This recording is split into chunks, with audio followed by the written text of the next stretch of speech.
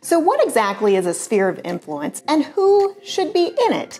This is the burning question for many real estate agents, and I'm here to answer it for you today. And by the way, the answer might surprise you as it's changed over the years.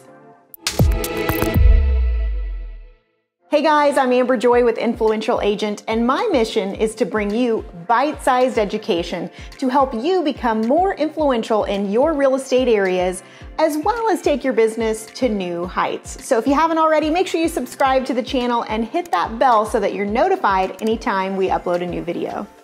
So what is sphere of influence when it comes to the real estate industry? Now I want to say first off that it's also referred to as an SOI or COI, center of influence. And simply put, it's the people that you have influence over because they know you. And traditional coaches might even go as far as saying it's the people who know you, like you, and trust you. But I'm going to challenge that and say that I think it's so much bigger than that. With the online world and how many influencers are out there, there are lots of people listening that may not necessarily know you that well or even trust you, but that you have the potential to have major influence over. So what I'm going to do is give you the 3 criteria of what I use to determine if somebody is sphere of influence. So while of course you want the people who do know you, like you, trust you in your sphere of influence, there's also 3 other criteria to draw on to see who else to add to this important list. So if I have ever met you is criteria number 1. Now, keep in mind, it doesn't have to be that I met them in person. This could be maybe over the phone, over text, from a new internet lead, but I've had some type of introduction to you. That means I've met you. That's criteria number 1. But number 1 is not far enough. We actually need them to meet all 3 criteria. So the second criteria would be, do you want to do future business with them? So number 1, have I met them? But 2, do I actually want to do business with them? And although that might seem like a silly question, you and I both know that everybody that you meet is not necessarily your ideal client. So make sure you take the time to think about, is this the person that I want to be working with? And then that leads us to the 3rd and last criteria, which is, am I willing to take the time to invest to get to know this person better in the future? This is super important because if you throw somebody on the sphere list and never talk to them again, they're gonna forget about you, and then you really have little to no influence over them at all. So you wanna make sure you have a sphere marketing program where you're contacting everybody at least quarterly. We use Sphere Influencer, and that program reminds us of how to massage our relationships to get maximum influence and impact. And so when you're going through those questions, do I know them? Do I want to do future business with them? And am I willing to put forth that formula that will help me to get to know them better, to provide value to them so that I can do future business with them? So those are the 3 criteria you would go through. Now, even though I've laid those out, I always get questions coming in like, well, Amber, what if I haven't talked to them in like 9 years? Can they go on the sphere of influence list? And some of you might be answering right away, well, no, you don't really know them. Well, let's go through the questions. Do you know them? Yes. Do you want to do future business with them? Yes. And are you willing to reconnect with them and stay in contact with them from now on?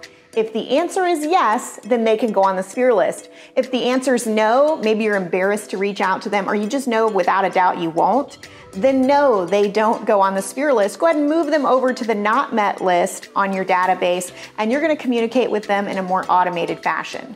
Now, if you're looking for more information on how to market to your sphere versus your not mets, check out another video that I've done, which is really more about how to organize your database so that you can properly market to it. So I'm curious, how do you guys define sphere of influence? Make sure you tell me in the comments below. So you can see by going through that exercise of those 3 criteria, you could actually add a lot of people to your database that weren't previously in there.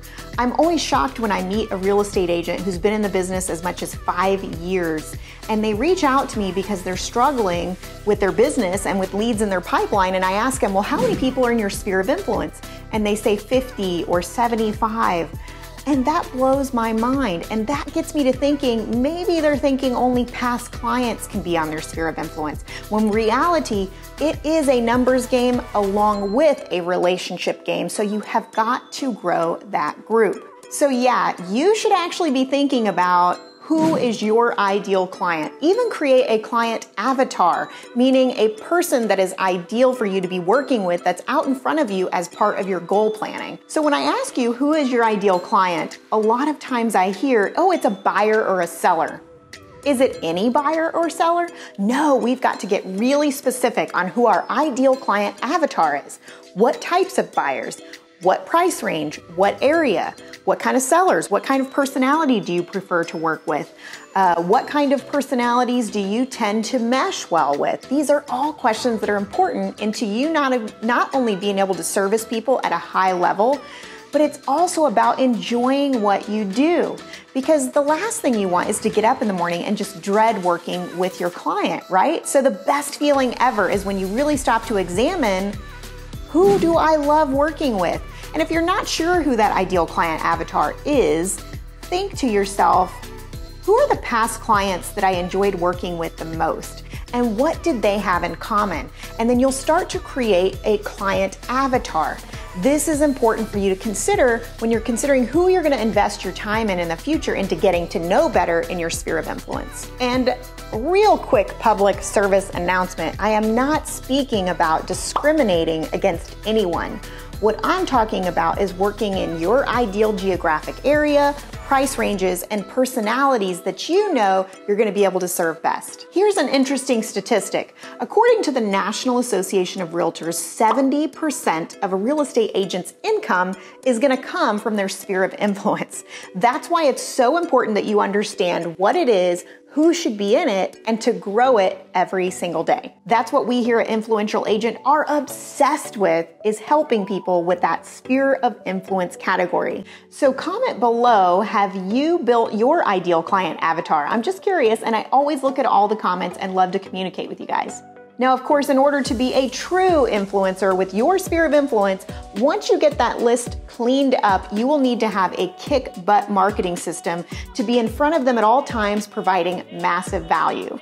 As always, if you like this video, make sure you hit the like button and subscribe, or heck, even share it with a friend today.